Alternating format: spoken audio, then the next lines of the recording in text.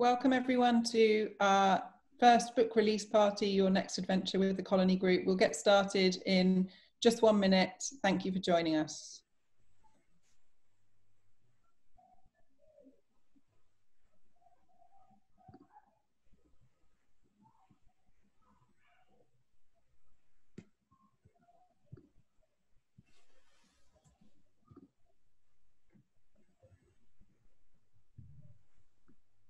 Okay, a very warm welcome everyone. Thank you all for joining our very first book club release as part of Worth's Lives with our partners from the Colony Group, where we're celebrating the publication of their advisor's new book, Your Next Adventure, Planning for Life After the Sale of Your Business. Firstly, I hope you and your loved ones are keeping well during these unusual times. I'm Juliet Scott-Croxford, CEO at Worth Media and your moderator for the next hour, and I'm delighted to be joined by the authors of Your Next Adventure, Marshall Rowe, Jim Fitz and John Weeks. Hi everyone. Oh, hi. So many of us have been impacted by this global health pandemic, and many are still responding and recovering from the crisis as well as pivoting their businesses. Our focus at Worth is to engage and connect our community and partners with inspiring and informative content and conversations that are relevant to your lives and the world that we're now living in, so that we can offer advice and support and insights and resources.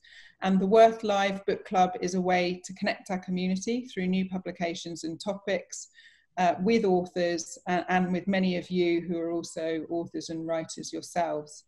Our first book launch, which is incredibly exciting, is Your Next Adventure, a book focused on the process of transitioning the ownership and management of a family or closely held business. And we're delighted to have the authors from the Colony Group, Marshall, Jim and Join, with us to share their perspectives on transitioning ownership of your business and also the process that they went through in authoring this book.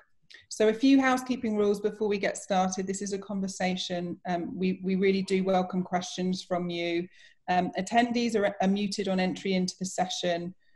But if you use your chat function at the bottom of your screen, you can type your question in there directly to me, Juliet Scott-Croxford, and I can either unmute you so that you can ask your question directly, or if you'd prefer to stay anonymous, that's totally fine, and we'll weave it into the conversation as we go. So let's get started. This is our first book launch, Your Next Adventure. Firstly, just a personal check-in with everyone. How are you all doing personally, and how are you managing your well-being during these unusual times? Jim, why don't we start with you? Sure. Thank you, Juliet. Thank you for having us. Well, I think it's important to maintain some level of routine, and whether or not we're working remotely as we are, or whether you're working in the office, we're doing pretty much the same kind of things, interacting with clients. So I think that's important. But by the same token, you know, these are unusual times. And so I'm fortunate enough to live in rural New Hampshire, and I get outside a lot and enjoy the outdoors. I take time to exercise regularly and just be mindful of how lucky I am to, you know, be healthy, and my family is healthy, and we're still able to serve our clients. So I think just a culture of appreciation and you know, getting outside and not getting, you know, too worked up about the things you can't do. Think about all the things that you can do. And Marshall, how have you been spending this time? Well, thank you, Juliet. And I'm trying hard to stay connected with my kids. One is in Chicago and the other is in Boston. And although we have always been able to FaceTime or Zoom, it's never been more important since we don't get to spend physical time together. So it's really been a time of thinking about connections with family and with friends, and working thoughtfully about how to do that. That's to me been a big part of this experience. And John, hi, welcome to you as well. How are you doing? And also, if you wouldn't mind just starting with also how have your professional and personal experiences led you to authoring this book? Because you ran a family business, right? Sure, yes. So thanks, Juliet. Great to be here with everybody. Thanks for joining us. So I'm on week 10 of work from home. So been settled in here in my office, my home office. But like many of you out there, I've probably had an over-reliance on too much food and certain beverages to sort of get me through every day. We created a workout area in our basement, and I pulled out my 10-year-old P90X workout DVDs and trying to get at those, and also confirmed that once again that I don't look good with a beard, a mustache, or long hair. So those are the things that have sort of worked their way through as I've worked from home, and there are signs of life, signs that things are starting to come back. So that's encouraging. So with that, just connection to the book and experience. Yes, as you mentioned, I grew up in a family business. It's a business my grandfather started. My dad and his brothers took it over, ultimately sold it, but that was my early experience, just seeing what they went through and the commitment that took. Early in my career, I was a commercial banker, helping business owners grow the value of their businesses. Transitioned over to wealth management, where saw what came out of the sale of a business and helping the business owner in those areas that we'll talk about more today. And then after getting out of banking, I joined a business owner, Marshall Rowe, who started his own business and has had tremendous success. And so it's been good to be by his side for the last 10 years almost. And I just wanted to say welcome to anyone that's joined a few minutes late. We're here with the authors of the book, Your Next Adventure. We're joined by Marshall, Jim, and John. So welcome everyone, and please do share questions using the chat function to me, Juliet Scott-Croxford.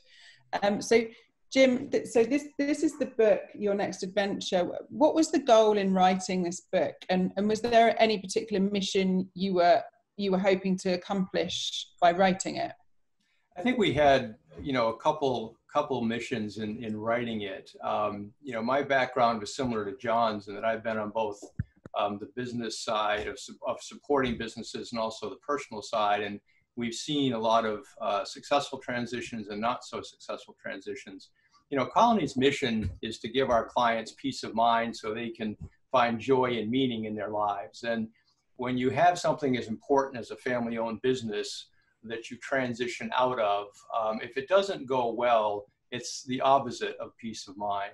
When you don't plan properly, you don't anticipate what kind of things can happen to you and your family, then I won't say your world can fall apart, but you've got some real rocky roads ahead of you. So while our experience is certainly available to our clients, our mission in writing this book was to share it more broadly with business owners across the country, so they would have a greater odds of success when they transition their business. The other mission that we had was we have very close professional relationships with a lot of partners, professional partners, CPAs and attorneys, and other professionals that serve the business community. And we also find that they sometimes struggle with their clients in helping them succeed in a transition. So we wrote this book also for our professional partners, so they in turn could help their clients with the experience that we've had be more successful in their transitions. And Marshall, what are some of the key points that you make in the book? Just give us a sort of a brief synopsis. Well, I think it begins with the idea of a timeline, and we encourage business owners to start years before they anticipate the transaction or the transition. We talk about T-5, transaction -5 years, as a good place to start. And so starting early is certainly important, but then there are really 5 personal elements which are impacted by the sale of a business, which a business owner has spent his life focused on. And those 5 personal elements include the social structure of their life, their family relationships, their intellectual framework, their health and fitness, and of course their financial life. And so we try and address each of those elements in the book and provide really some useful ideas and an approach that business owners can utilize to think about their own circumstances and what will be success for them. And at the start of the book, it's full of so many incredible insights, this book. And at the start, you talk about transitioning your business. And John, you talk about business owners transitioning from managing and operating a company to managing a financial company after the sale of the business. What do you mean by that? So when you think about a business owner and what they're involved with on a day-to-day basis in running their business, I mean, there's finance, there's human resources, sales, marketing, all these different aspects. It all goes into creating this successful business that is creating value for themselves, the asset itself, but also that's their paycheck. I mean, they're getting, every week or whenever they get paid. That's how they live. That supports their lifestyle. And when they go through the transition, the ownership of their business, when they turn that closely held illiquid asset usually into a very liquid asset, cash, you've got to manage that cash or think about managing that cash much like you thought about managing the business. It will be the engine that supports your lifestyle, your family's lifestyle, legacy, other things that we're going to talk about today. So just as it's important to have the right advisors, to be looking at the right aspects that are driving your business, you got to look at that engine that will be supporting you in a similar way.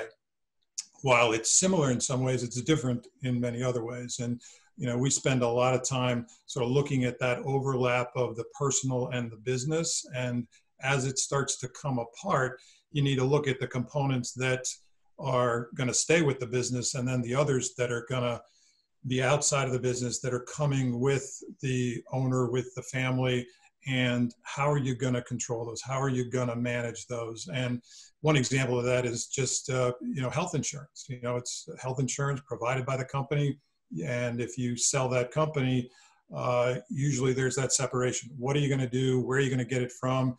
You used to be able to go in and, you had an HR person and they took care of that. Well, they're not there anymore. And so who is it that's going to provide it? How's it going to be provided? And the real eye opener for many is, the cost of things like that, again, they were just part of the business. And now guess what? It's part of your personal business that you've got to run yourself. So that's what we talk about there.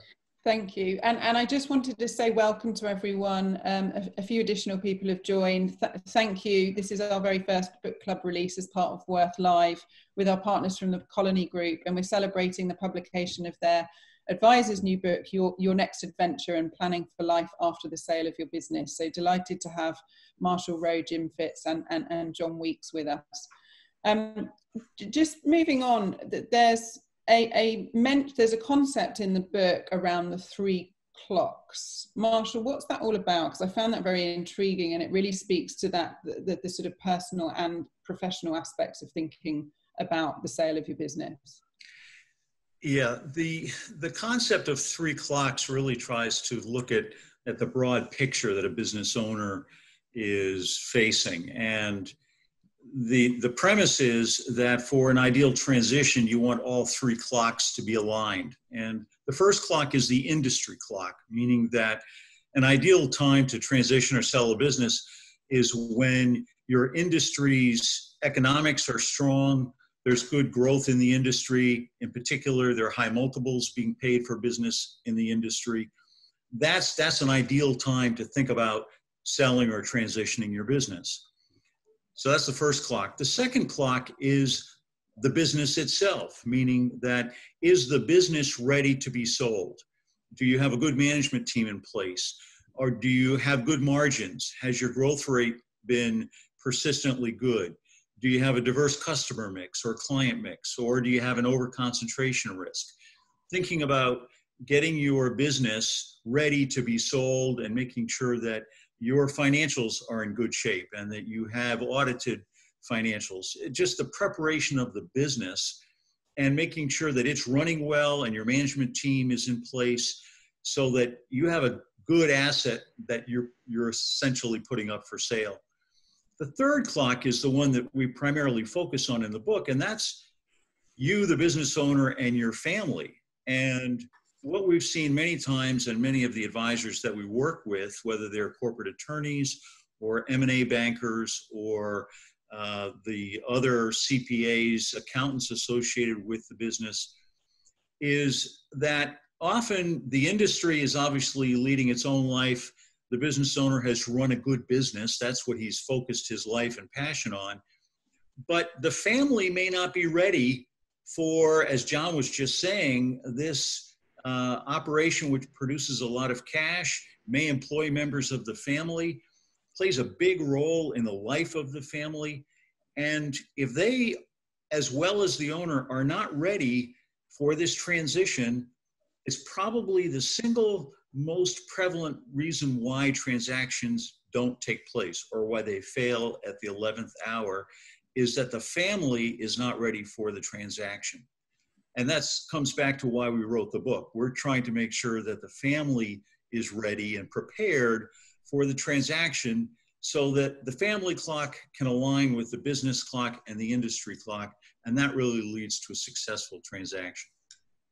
And it surprised me that the family clock, that the family readiness, the sort of preparation for this is kind of actually start to think about this 5 years ahead of when that transition might take place, right? That's correct, because you're talking about family expectations, the reality of family members working in a business. Those dynamics may change. If you're developing leadership in your company, if you are thinking about your next adventure, which is the business owner's life after the transaction, it all takes time. And part of the motivation to write the book was our experience with business owners who did not take the time to plan well in advance. And we've seen the outcome of that. And often it's not a pleasant experience for the business owner or their family. And it can lead to very unfortunate circumstances for the family as well as the business owner if they don't plan and really take the time to plan in advance. And we'll come into some of those sort of examples that have been positive and not so positive later on in the talk. Two areas that interested me, sort of one was very relationship driven, and the other one was around the role of giving back. Jim, how can philanthropy play a role in a successful transition? I think, in a couple ways. First of all, the philanthropic intent has to be, has to exist within the family and the business owner themselves. It's not very often that a business owner who has no philanthropic intent and no experience with philanthropy will all of a sudden become a philanthropist, upon the sale of the business. But most of the clients that we work with, most of the people that we know in this field that are business owners, have already started to give back while they've been business owners. The difference is that upon a liquidity event, upon the transition of a business, there's a substantial additional capacity for significant philanthropy than there was before. That's not to say that some business owners aren't very philanthropic and very generous in their charitable giving while they are business owners, but the majority of the value that the family has is generally tied up in the equity in the business. And so when a transition occurs and that equity is monetized, there's a substantial amount of liquidity that all of a sudden becomes available. That changes the capacity for the business owner to further and realize the family's philanthropic intent.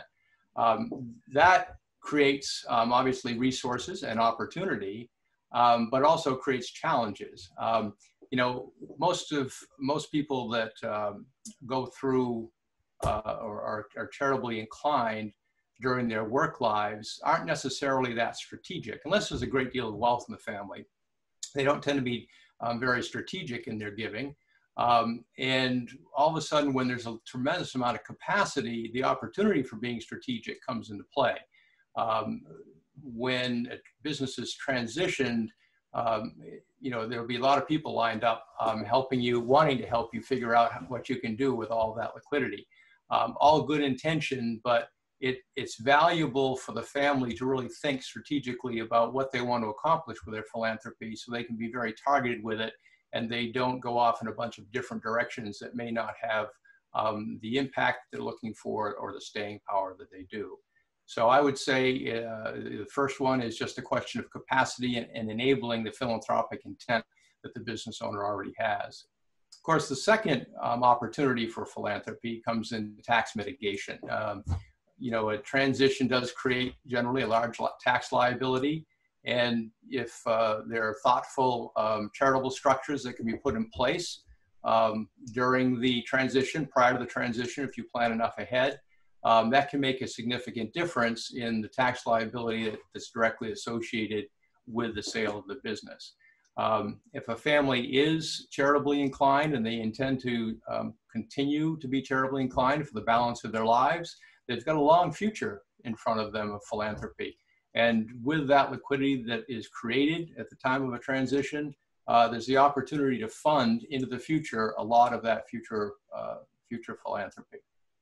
I also thought it was nice where it can also be used as a vehicle to sort of bind the family and different generations of the family together.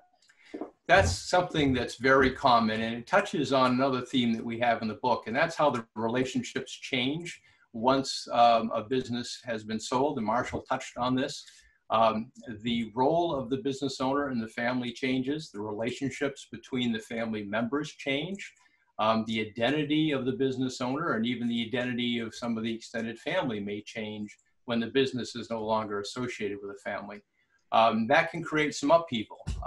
And we have found that philanthropy is a common way that we can continue to help the family come together around a common goal.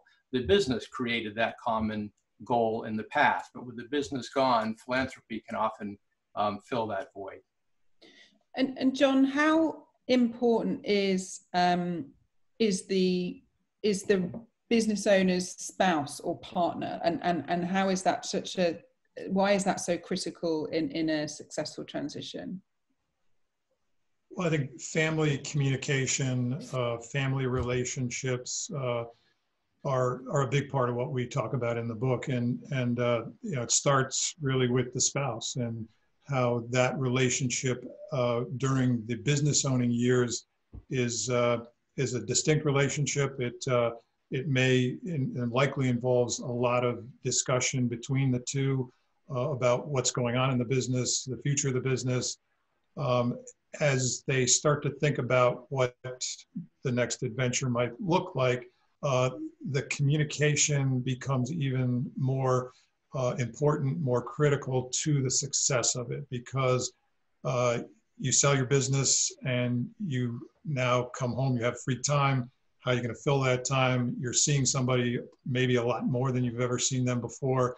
So to not have worked on those things and talked about those things as a build-up, as a preparation for the ownership transition, really creates a lot of risk and a lot of risk in an area that you absolutely don't want to fail at, because you know, that's part of this fulfilling next adventure is that you have that time to spend time with family, to do some things philanthropically, perhaps to reconnect with your community, but your spouse, again, has likely played a significant role for you during the business ownership time, and so needs to prepare for and go through a transition right side by side with a lot of communication going on, and you both come out the other side ready to take it on, ready to thrive in that next adventure.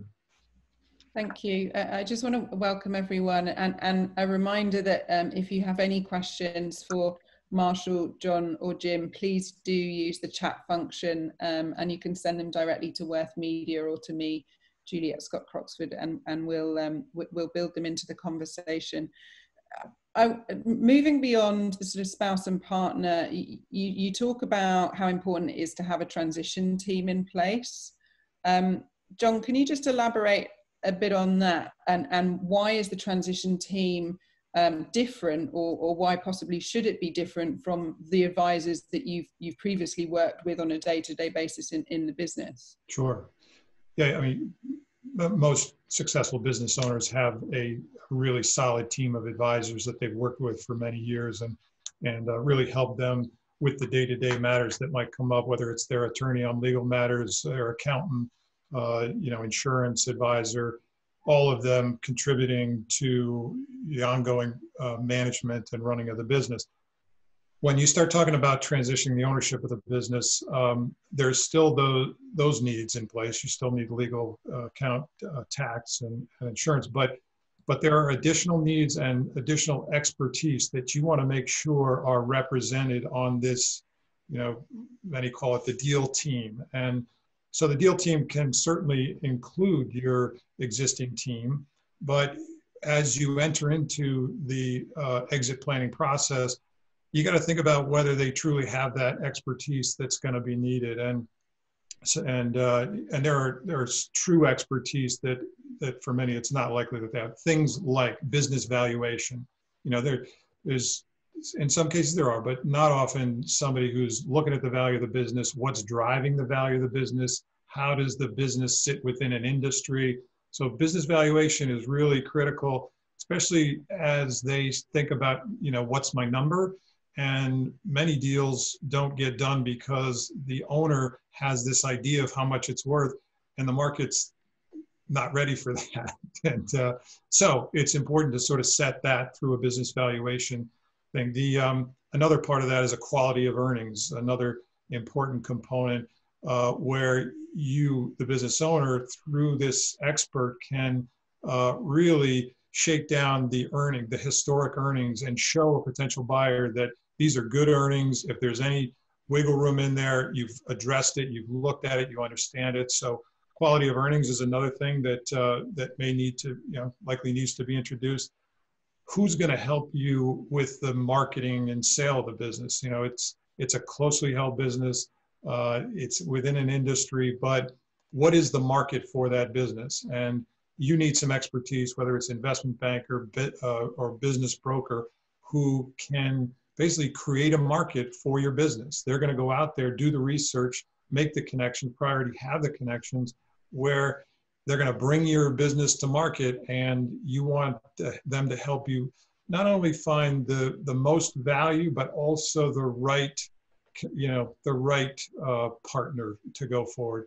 For many of our business owners, it's not just about the money. It is about culture. It is about what the terms of the deal. It's about what happens to the community and my employees afterwards. So an investment banker, business broker, they're going to help you in finding that correct partner. Even within the legal team and the legal representation that you have, merger and acquisition legal work is distinct, and you really want somebody who's got a lot of experience with that, because things are going to come up different than the day-to-day legal matters.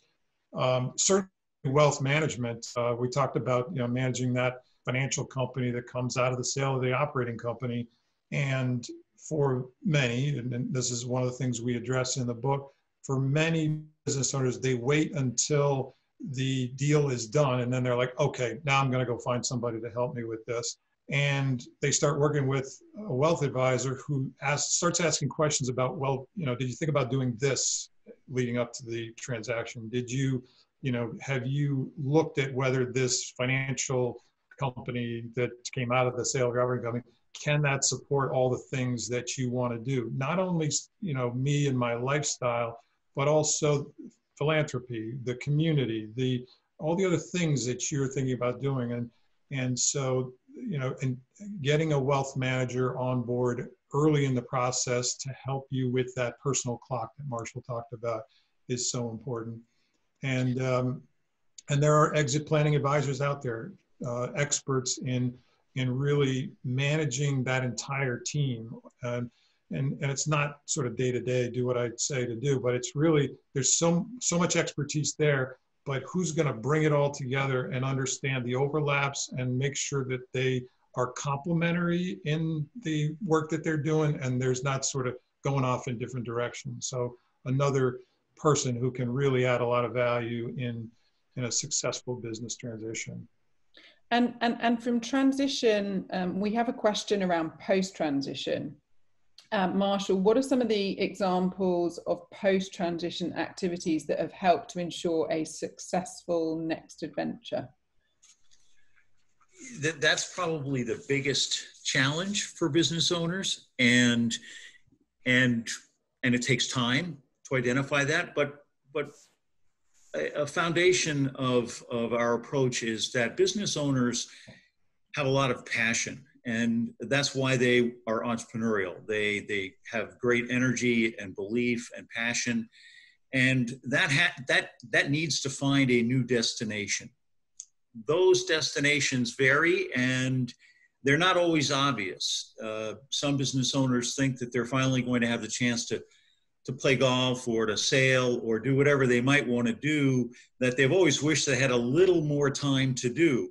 But in truth, what business owners really need to look for and hopefully find is something substantive that will capture not only their time and their energy, but their heart. And it means perhaps becoming a mentor or a coach for other entrepreneurs, or pursuing a life goal like becoming a life master in bridge, or joining the board of a nonprofit or of another corporation so that you stay engaged in the same kinds of activities. Another is developing your own talent in terms of maybe you're a musician and you've always wanted to become part of a musical group or a musical enterprise, or you have some latent artistic talent and want to become a painter or a potter. The other, and I think a really important opportunity, is to actively volunteer. There are lots of organizations, whether you're talking about the Red Cross or the Boys and Girls Club, it crosses a broad spectrum within your community or within the larger community of our country, who are really dying for ambitious, thoughtful, experienced volunteers to make their organizations go and to make them better.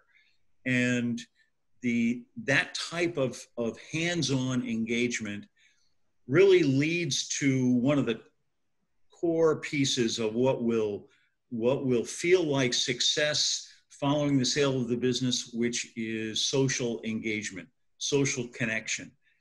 When you sell the business, you lose a lot of your social connections.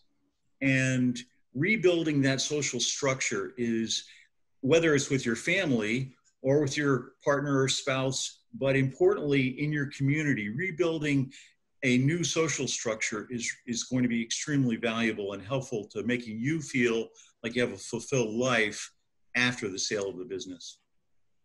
And can you share some stories or examples of business ownership transitions that perhaps didn't go so well? Who wants to take that one? Jim, you want to go with that one? Well, sure. I mean, we can't share specific client stories, but let me address it a couple ways. Marshall has touched on the planning for and thinking about your new identity when you come out on the other side of the transition. And where we have found in our experience where that hasn't worked well, a typical result is what we refer to as hibernation. A business owner will come out the other side and not really have any clue as to what their purpose in life is. Their whole identity has been wrapped up in running a business, solving problems, interacting with vendors and employees in the community, and being a member of the community in not only good standing, but a respected member of the community, sitting on boards, whatever. And all of a sudden, on the other side, the phone stops ringing, the emails stop coming, and the identity has just been gutted by no longer being a business owner. A former business owner, and that doesn't sound very exciting. So without proper planning as to what that's going to look like and what your opportunities for engagement and purposeful living are, you wind up just hunkered down and not wanting to engage socially. So that's not healthy. It's not healthy for relationships and the family. It's certainly not healthy for you individually. And to the extent that, as John pointed out, you have responsibility to run a financial company, but you're ill-equipped to do that. And if you don't have a purposeful life around you, then what's the purpose of running that financial company? And you can end up making poor financial decisions, which have an impact not only perhaps on you and your immediate family, but depending on the amount of wealth involved, could have an impact on generations to come. I'd like to take the other side of that question, and instead of talking about failures, talk about successes. And I think to encapsulate the steps that are necessary so you can ensure a successful transition, we break them down basically into 5 steps. And I think John and Marshall and myself have touched on each of these, but sequentially, first of all, you've got to know where you're going. So if you're going to have a successful transition, you have to have a goal-setting process where you really understand what the purpose of the transition is going to be. What is the family's vision? What's the family's mission going to be? What kind of future is going to be on the other side of this? What do you want to accomplish with the liquidity that's been generated? You've devoted 30, 40 years of your life and your family's life into creating this company. So what's the purpose of this? What are your goals for the next adventure? So that goal setting process is very important. It's where you re-engage with the family and you make sure, and we certainly recommend that every member of the family that's going to be impacted by the sale has a seat at the table. This is where the business owner can understand perhaps better than they have in the past as to what the objectives of the family are, what their expectations they are around the sale. So that's the goal setting process, which is both a personal process and a family process. The next step, the second step of a successful transition is the pre-transition planning. And this is, Marshall talked about the 3 clocks. And this is basically where you do all the work to bring the 3 clocks together. And again, the personal family clock being the one this book deals mostly with, but making all of the decisions you have to do from a business standpoint to make sure the business is ready to go as well. So knowing where you're going, i.e. setting the goals, doing the proper work to prepare the business and your family. You can't do a lot with the industry, but aligning those 3 clocks, that's prior to the transition itself. And then, as John pointed out, the deal team is really important because once you get to the transition, you want to make sure you've got as qualified or more qualified experts on your team as the buyer is going to have on their team. So that does involve the M&A attorneys and the tax accountants and the business valuation experts and things like that that are going to be very important to make sure the structure of the deal is consistent with the goals that you have set for the future. And again, John said that it's frequently not, or maybe it's Marshall, frequently said it's not the amount of money or the maximum amount of money that gets the deal, it's the structure that gets the deal. So that is the third step of a successful transition, is making sure this deal structure is right and that the acquirer is the right acquirer that's going to meet the long-term goals of the family. The fourth step is that immediate post-transition piece that Marshall touched upon. This is where you've got to get the financial company up and running properly. You have to have your cash flow forecasts, understand what they are. You have to have your asset allocation correct, your investment plan in place. You have to update your estate plan. All of the insurance coverages, health insurance, all of these things that are necessary to get that company, that financial company, up and running well. And then the last step really is this life balance.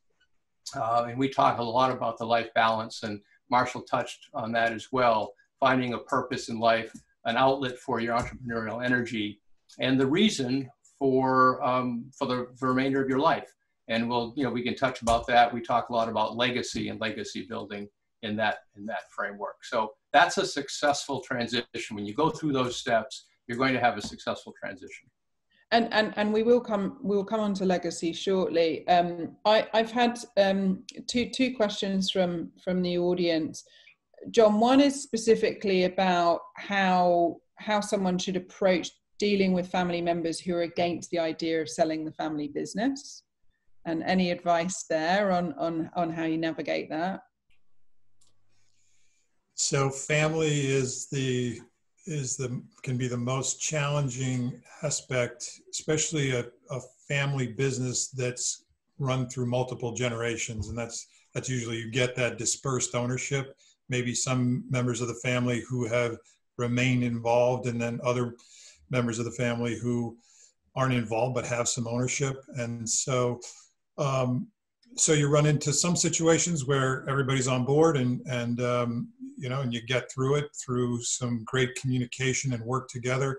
And then there's others where it just breaks down. And what you want to do is, much like we're advocating the T-5 that Marshall's talking about with family, you know, it goes back generations that you got to start working on this, but you can, you know, start working on it as early as you can. You got to keep the family involved, engaged, and share communication so that you can uncover the sticking points that you might run into, and there's going to be some, and you can address them as best you possibly can through the process. I talked about the deal team and the advisor team. There is a cottage industry out there, and an effective and impactful cottage industry out there that deals with families and family businesses. And they are the psychologists, psychiatrists. I mean, they deal with sort of this really soft stuff, this relational stuff. And we've found, and we've helped to introduce some of them to the family businesses that we've come across, so that you've got that third voice, that independent voice who is playing referee, who is you know, leading the conversation, getting you over hurdles and things like that. So again, it can be really, really tough, but proactively dealing with it is much like all of this. It's really communication and proactively going after it as early as you possibly can. And how much did your own experience being in a family business inform the writing of this book, John? So who's on here who knows my history? So yeah, so you know, again, I lived through it with, you know, this business that my grandfather started, then passed it down. You know, 3 boys, one of them couldn't work for Dad, so he left and started his own business. One, and the 2 remaining, my dad being one of them, ran the business. But they reached a point where, you know, the decision was made that things needed to change, and they needed a partner, and there was disagreement there. And so it was a long, tough process that they went through.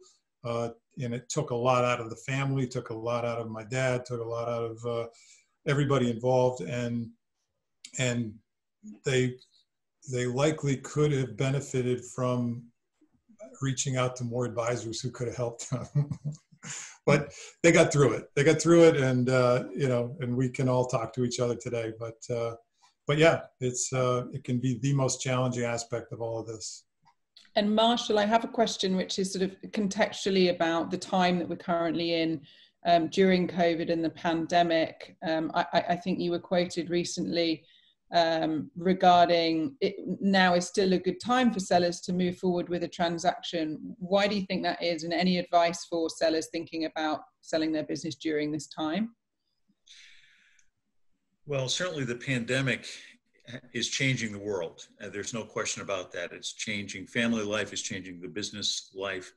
And from my perspective, the pandemic is, at a minimum, should be a catalyst to encourage business owners to think about their plan, and to think about their business, and to think about their family, and to begin that process, because the business world is changing. As we are experiencing today, technology is going to be a more significant component of virtually every business on the planet. And it's going to change workflows, and it may change geographies. This is really going to be the beginning of a more significant period of change in our business environment. And for some businesses, it will be a distinct advantage. There is a very bright silver lining to this. For other businesses, it may create change which is more problematic. And so every business owner should think about the post-pandemic world. Will scale be an even greater advantage? And how can their business and their enterprise be engaged going forward, either within the family, with the next generation who has the energy to face these new challenges, or is it more realistic to look for a business partner, a merger partner, or a sale where it's more clear that the opportunity to realize the value of the business and perhaps the energy of the family that's been put into the business, perhaps for generations, that the opportunity to recognize that value may in fact be enhanced coming out of this pandemic. But now is the time to start thinking and planning and being proactive and being bold, not retreating and not putting off the hard work that we've been talking about, but really moving forward with that.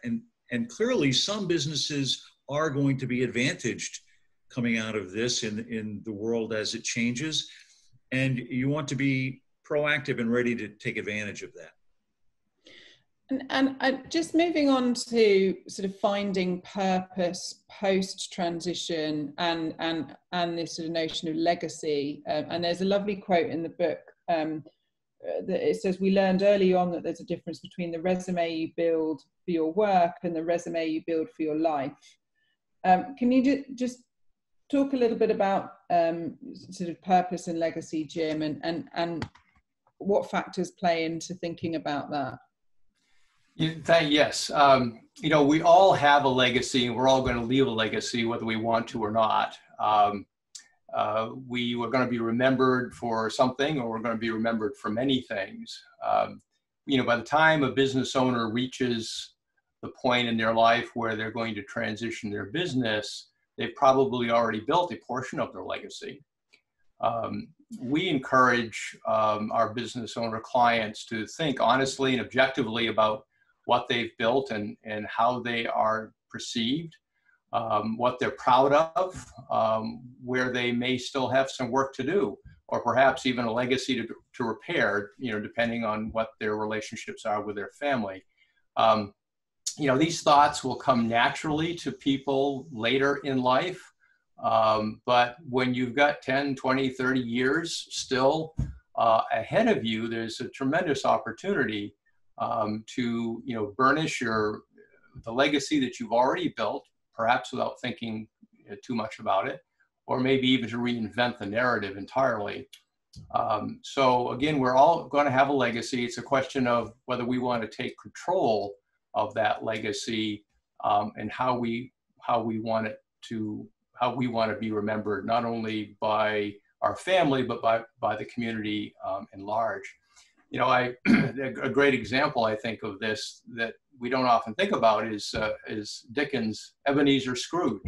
When we think about Scrooge, we think of a hard-nosed businessman who is argumentative and isolated and not really a very nice person. But the arc of the story ends with his redemption. And in fact, that's a great example, not that business clients are all Scrooges, but that's a great example of how someone can take active control of their legacy and reinvent themselves, which comes back to purposeful living, comes back to taking control of what that next adventure is all about. And I'm not speaking, when I talk about legacy, I've never mentioned money. And some people think that, the legacy you leave behind is how much money you leave behind and, what kind of good works you do with your money. Well, the good works are part of it, but this really isn't about inheritance. When we think about legacy, we think about the values and accomplishments that you have been able to accumulate and what you have done to serve others, something other than yourself. And this comes back to the quote about a life resume, versus a professional resume. And it's how you're going to be remembered at your service and years afterwards. It's really important and the most important part of building a legacy. And Marshall, can you get, for those that are on that perhaps have recently gone through a business transaction like this and a transition like this, can you give some pointers on how someone can get started in thinking about legacy if it hasn't really been part of their thought process so far, and like what should be an entrepreneur's main goal post transition? How should they think about that? Well, as Jim was saying, legacy really is not about finances usually. It's about your relationship and what you leave of value for others, whether it's within your family or your community or with your employees and your other business and industry colleagues. And success in that regard really is a function of the relationships and listening to others who know you. I think one of the most important elements to understand about this is this transaction's bigger than the business owner, and it's going to impact the family, his or her spouse or partner, the employees. There's a larger impact. And I know as a business owner, and I can speak in the first person, that you tend to focus on your own challenges, but you need to step outside of yourself as a business owner if you want to think about your legacy and understand better the role that the business has played in the lives of many other people. And it may be your grandchildren, or it may be your extended family, or it may be the community. And a successful transition is when you've been able to move through that transition, move past the hibernation period that Jim was talking about, which there's almost an inevitable period of letdown after you close the transaction, because it's been building to a crescendo in terms of the intensity of your focus and the work, and getting that transaction closed or the transition within the family closed. But coming out the other side, it's often usually about the success of your ability to have strong relationships, whether they're within your family, within your community, within your business colleagues following the sale.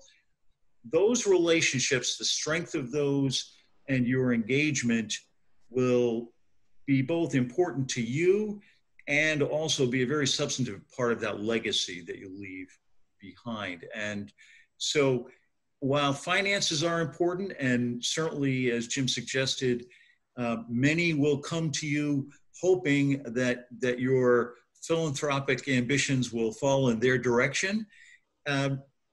In truth, for you and your family, it's about relationships. It's not really about the finances. Thank you. And John, there's another question here as we bring this conversation to a close. Around what was your favorite thing about writing this book? Favorite thing about writing the book was really the outreach that we did to interview advisors and business owners about this, this idea that we had. The idea being, there's many advisors out there dealing with the transition of the business ownership, the business itself, but there's this gap and this need for help with the business owner and their family to get them ready and to move them through the transition process. So we had this idea, it was informed because we've had many conversations ourselves, but we went out and did these interviews, and we were really explicit about wanting, when we're talking to the business owner, we want the spouse there, we want both the feedback, and so a much more informed interview, talking to both of them together and seeing their reactions and how they each felt about the process that they'd gone through, what worked, what didn't work. So so it's that face-to-face sort of seeing the reactions, and really, you know, confirming this hunch that we had that this was really an unmet need that would be beneficial to focus on in a book and in the work that we do. And Jim, did you learn anything new or unexpected in doing this book and having these conversations with different business owners? I'm not sure there are any aha moments, but what it did do was force us to think, you know, honestly about what we were doing and how the pieces fit together. So I think in doing this, we ended up becoming better advisors. You know, we worked closely together, and you know, John brings a set of experience, you know, to the table, and Marshall does, and I do. And by collaborating on this book, I think we all learned from each other. And when we would bring an idea to the table to talk about it, we sometimes started in a certain position, we wound up in a different position. And we wound up just through the process of thinking through the experiences that we've all had and how these pieces fit together. So I can't identify a specific instance, but I know that our thinking evolved in the writing of this book. So that was important. The aha moment that I had, or what I really got out of writing this book, not so much writing it, was what happened when it was done. And I gave a copy of this book to not a client of ours, but it's somebody who sits on the board who has been a very successful businessman and has since sold his business and has a private foundation and a very successful individual. And he read the book, and he called me up afterwards. He said, "Jim, I wish I had this book before I sold my business, because I would have done it differently." So then I knew that we'd done a good job. Yeah, that's very good affirmation. And Marshall, bring us to a close. What's the one thing that you hope readers will take away from the book once they've read it? I hope they understand that they need to start planning early, and that the benefits of planning early and thoughtfully will accrue not only to themselves, but very importantly to their family and to their spouse or partner. Understanding that communication along the way, and I think John alluded to that in his family's circumstances, communicate along the way, help people understand how you're thinking, listen to how they are thinking, and that communication over a period of time is what really builds the foundation for a successful transition of the business. Marshall, Jim, and John, thank you so much for such an insightful and engaging conversation. I really did enjoy the book, and I'm glad I've read it prior to hopefully selling a business one day. Thanks again to our sponsoring partner, the Colony Group, and most importantly, thanks to all of you that have tuned in today and for the great questions. We hope you found it useful and insightful. Please do share any feedback with us. We'd love to hear your comments. You can email us at community@worth.com. And particularly if you're thinking of releasing a book anytime soon that you'd like us to consider for a future book event, please also email us. Again, it's community@worth.com. For those that registered and provided your mailing address, you will be receiving a copy of the book complimentary from the Colony Group over the coming weeks. So look out for that. And if you're a sports fan and you're interested in joining us tomorrow at 3 p.m. for our next normal series, we're joined by Commissioner Don Garber from Major League Soccer to discuss what the future of sports will look like for fans, teams and owners. So you can register for that online at worth/events. Thank you again. Thank you, speakers, Marshall, John, Jim, you were really great. And it's been a fascinating topic of conversation. And in the meantime, stay healthy and well and enjoy the rest of your day.